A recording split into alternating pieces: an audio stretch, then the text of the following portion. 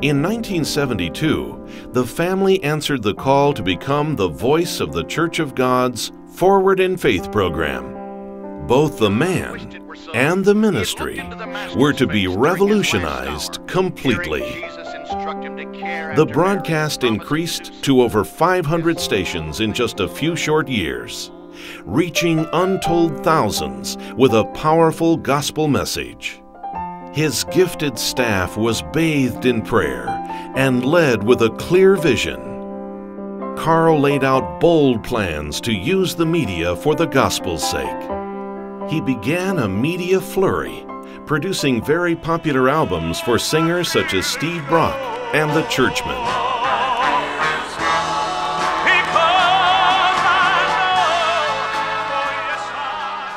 He also became a member of the National Religious Broadcasters, sitting on their board for over 20 years, and handling many of the press conferences for the esteemed organization. Carl launched a minister's tape service for sermon outlines and ideas. He recorded a reading of the entire New Testament on cassette tape, published sermons and books, conducted videotaped seminars for the family, and then, in 1974, he produced New World Coming, which was aired nationwide and was the first national broadcast for any denomination. New World Coming, an encounter with your future. And now, ladies and gentlemen, your host, Carl Richardson. Thank you very much, and thank you for joining us. The spiritual results were astounding. Toll-free lines were installed to receive calls for prayer, and over 1,000 souls were led to Jesus. It's a beautiful thing when you get in touch with God, isn't it, Kim? Oh, yes. You on that phone there in New Orleans, Louisiana, and me on the phone here in Cleveland, Tennessee, but yet the Holy Spirit puts it all together. I feel so happy. And over 25,000 letters were received over the next few weeks, many with testimonies of salvation.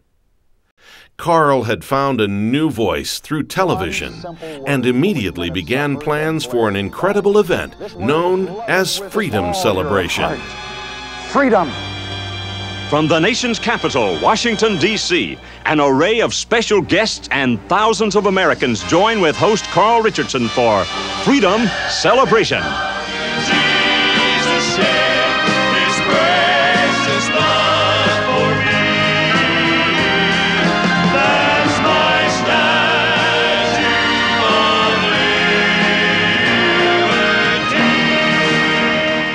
liberty. With music and powerful messages from important landmarks of American freedom, and on the eve of the 200th birthday of the nation, the event was aired to an estimated 18 million people with tremendous and powerful results, one of which was the idea for Washington for Jesus a few years later. We come to you today, a nation in crisis and a people in pain. Another broadcast introduced the power of Pentecost through Church of God pastors and evangelists such as J.F. Rowlands. Carl's interview style was developing for the future on this broadcast, known as 20th Century Day of Pentecost. 20th Century Day of Pentecost.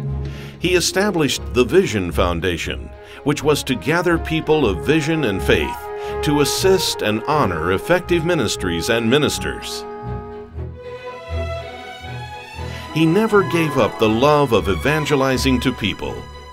Overseas, he ministered in power to stadiums filled with people in places such as the Philippines, South Africa, and India, where 35,000 people per night came to hear the gospel. At the National Religious Broadcasters, at Washington for Jesus, in stadiums and auditoriums around the world, Carl preached the very same gospel he had been preaching since that first sermon at age 15. Then, an opportunity came to broadcast a nationwide network program for the Church of God called Power Unlimited, which was to introduce the church to hundreds of thousands of people who watched every week. You with us. Is it happening? Yes, Carl, it is happening right in our own Christian home. These remarkable accomplishments were done through the hard work and help of talented men and women who shared his love of souls.